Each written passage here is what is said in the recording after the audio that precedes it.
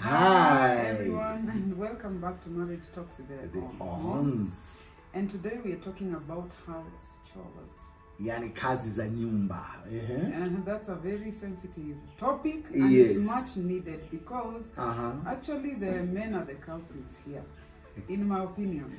Very true. Yes, because I've seen videos on the internet whereby a man is busy on the phone while the woman is struggling with even 3 kids. Seriously? Plus cooking, laundry, all that kind of thing. Why does that happen, and is that right? Yes. My question today is these house chores, who are they for? Who are they meant for? And the other thing is, how should couples operate when it comes to house chores? How should you operate? And then what happens in case maybe one of you is challenged physically, because house chores, they need someone to be okay, you know, in their bodies to be able to perform these house chores. What happens in this case? Yeah, very true. By the way, when you talk of the house chores, that's what my wife is saying here, you'll realize most of the time women are the ones who suffer. Women are the ones who suffer. And now we need to go back and answer the questions that she's posed forward. So why does this happen? Why do people take that? Why do people assume that house chores should be obligations for women? Okay, maybe in answering the question, point number 1, in our view, that is our view, okay, husband and wife must work as a team. Remember, when you work as a team, there's the angle of you are one. So if you are one, there's no way utalemea the other side, you know, and you work as a team. And when you work as a team, I mean the aspect of teamwork, you will realize you don't overburden the other person. So don't look at it in terms of this is an obligation for the women. No. For a woman, no. Look at it, we have to operate as a team. If you think you can come in at this angle and help out and it will make work easier, that is good. Okay? So when you got married, you became one, and you decided to start a family together. Yes. And you decided to live together as husband and wife in a home, you know, or in a house that you call your home now. Yes. And from that day onwards till death, you're supposed to be working together. Exactly. Remember that a home becomes a home because of the love you give it. So if you give it attention, if you give it much love, if you care about how it looks, it will give you service back. Very true. Because I think I'm one of those people who don't like walking into a dirty home or an unkempt bedroom. Me too. And that's what we've taught our kids. Actually, we put them on the task. They never like unmade beds, I don't know, clothes everywhere. They know it. We have taught them, and I think we've done a good job in teaching them. Because I always tell them that the house, you're supposed to give the home much, the love that you give is what it gives you back. Because it's your space. Yes. So from the time you guys got married to the time you start having your baby, okay, leave alone even the baby, before the baby comes, you know, when a woman is pregnant, you carry the pregnancy together, right? But actually, that's why people say we are pregnant.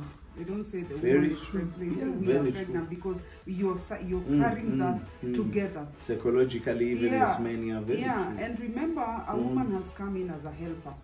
So, meaning, I must have found you doing something. Very true. Then I help you out in that. But it's not like I just came, and you know, I've had this men say, sasa nimepata mtu wa kufua. I mean, in fact, I normally say, the Bible says the man is the head. Wife, according to Genesis 2:18, a wife is a helpmate. She only came in to help. So meaning a man should lead in every aspect of life. And then the wife comes in to make work easier for the man. Okay? That's the so other. Meaning, even the house chores, the man should lead. I mean, it's biblical. I mean, hii story nyingine tutaongea tujue where the problem comes from. And you know, the whole thing, guys, the truth about this whole thing is it also depends on availability. Because sometimes you can find out a man is very much available compared to the wife. Maybe the wife is the one who works on regular kind of employment, and maybe unaweza pata 6 to 6 yes, alafu unaweza pata mwanamume, maybe the man has lost his job, is all over the, maybe is always free in the house, and maybe he's working at home, or he's working at home. It is only fair you as a man, because you are available. Don't make your wife be like a donkey. You are available. You can do the house chores. Okay, you can do the house chores, and so that by the time your wife comes in, she will not, I mean, she's already worked up. I mean, she's tired because of the regular employment. Imagine her coming back to the house only for her to realize she has to do the dishes, she has to do this, she has to do that. I mean, she has to start cooking, and you were there. What were you doing?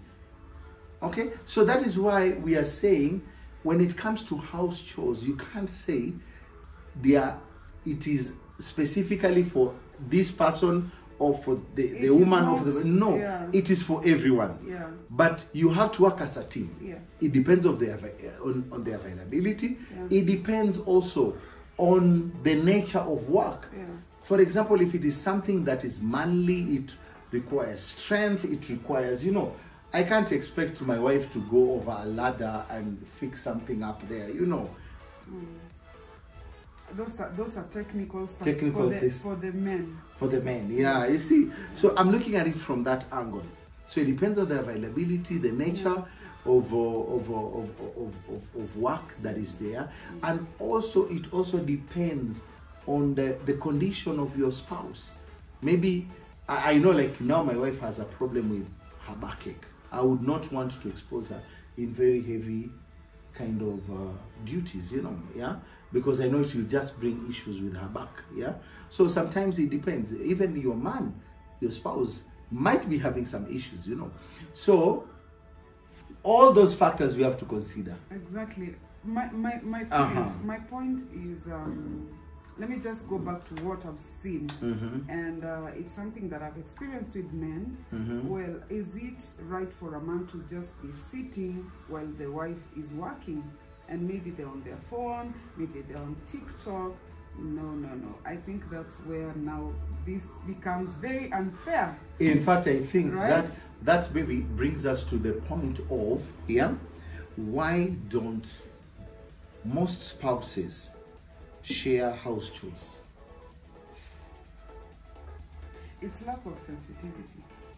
In my opinion, there's a lack of sensitivity in that you're there, you're able, you have the time, you're free, there's nothing you're doing. Very true. But you don't see the need to assist. You're not feeling them as they're doing that job. You're not feeling like you can be of help. And when we come back to marriage, marriage is about giving to each other. It is being of service to the other person. Each other, right? It's not about you sitting down and getting ready to receive. It is about me giving to you, and me giving to you. Exactly. And also, in addition to that, guys, some spouses don't help each other in house chores because of the mindset. The mindset. You have a particular mindset, the way you know, maybe it's because of upbringing. You know, a woman is supposed to be doing ABCD. Actually, the thing is, if you never saw your dad helping out, that is how that is what you give back to the wife. In your head, you believe that I shouldn't do certain things because they're for women. In fact, some people for women. Yes, some people will even think when they see a man in the kitchen, it's like abomination. I mean, for real, guys, we need to style up. In fact, I think I find the mindset thing, and upbringing, it's something that is so common, particularly in African setup. Ask people who have gone out of the country. They will tell you they do the laundry by themselves. They will cook for themselves. They will put their house in order. But when it comes to Africa, you have a problem going to the kitchen. You have sometimes it is even worse. Your wife is even pregnant, but you're pushing her to do heavy things, and you're just comfortable sitting there. So we need to change that mindset. Yeah, we need to have a mind transformation.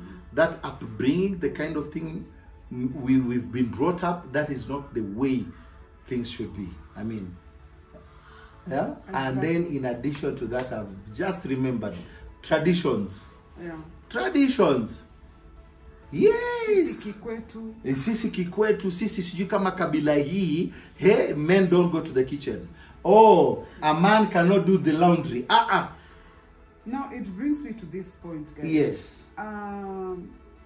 Well, marriage is for better, for worse, but people say for better, for better. For better, it's for better, true, very true. But sometimes the worst can, you know, come about. And how do you deal with that? Maybe someone is sick. Maybe they cannot move. Yeah. What will you do in that case? Very true. And you never trained yourself to be, you know, of help to your spouse. In fact, what do? Will you sit down and see them, you know, suffer there and see everything getting to disarray when you just sit there? In fact, baby, this reminds me one thing. You've mentioned that, and I've just remembered one thing. I've seen people, because the wife is pregnant and the wife has given birth, yeah? And maybe it's a C-section. Yes, maybe it's a C-section. The man can't even do any laundry for the wife. He'll be forced to go and get maybe the sister to the wife to come and do the house chores because he can't bring himself to do anything for the wife. Yeah, and remember when a woman gives birth, when they need to recover, and issues arise, you know, there are back issues, there are, you know, feet issues. We have issues in our bodies, and sometimes we might not be as strong as when we got married. And so we need to understand that and just give each other some support, you know. Let one spouse not feel like, you know, I'm alone in this. No. You're together in this. You have to work together in this. We have a couple who mentor us, and they are way older than us. And believe me, the guy, he will go to the kitchen, wash the dishes, serve the wife, and I love that. Don't you love that? I love that about them. In fact, we'll bring them one of these fine days in our show. Of course, we are going to bring them over. Yes. But, I mean, I love that about them, that they help each other and there's no, you know, gender in chores, you know, like this is for the woman, this is for the man. And the man works and the woman also works, but they come together and they help each other. I love that about them. And maybe before we conclude, baby, one very important thing also, why people don't share the house chores among the spouses is the aspect of minding what other people will say. Oh yeah, people's opinion. People's opinion. You are so much concerned about how will my neighbors look at me? How will my friends look at me? Yes. When they come to my house and see, oh, I'm in the kitchen, they will think, oh, ni kama nakaliwa na bibi yangu, you know, ama, you know. In this case, so you'll rather hurt your spouse, and please people. And please people. I mean that's out of order. At the end of the day, you're answerable to God. Very true. To God. How you treat your spouse, you're answerable to God, not to people. Not to people. What you do in your home, how you choose to operate in your home, it is none of people's businesses. Very true. Right? Okay, guys, in conclusion, remember, your wife is your helper. She has only come in to make work easier for you, but you as the man, you need to lead the way, and she comes in to assist you. Okay? Exactly. But don't make it like she is your donkey or she is, how can I say? Yes. Yeah. She's your slave or she's your slave or something like that. Guys, let's be challenged. Yeah, I challenge you, men. Please change your mindset. Disregard your upbringing. Just look at the word of God. How does God expect you to handle your spouse? Yes. And in conclusion on my side is remember that we need to change our mindset. Remember that we came together to build a lovely home and it needs to be clean. And for that to happen, we need to work together to make it clean. Stop throwing socks everywhere. Stop throwing your dirty clothes everywhere. I mean, women, I know you support me on this. I know that your comments will be streaming down there. I mean, let's get your comments. Let's get how, I mean, your opinion on what you think about this. And I mean, let's do this together. Let's do this together. We came together to build a home. We are one at the end of the day, and we should give to each other. So let's be sensitive and help each other in our time of need. And with that, for now, it's a bye. Bye-bye. God bless you. Yes. We love you, and we pray that your marriages last and keep on working out. In Jesus' name. Amen. Amen.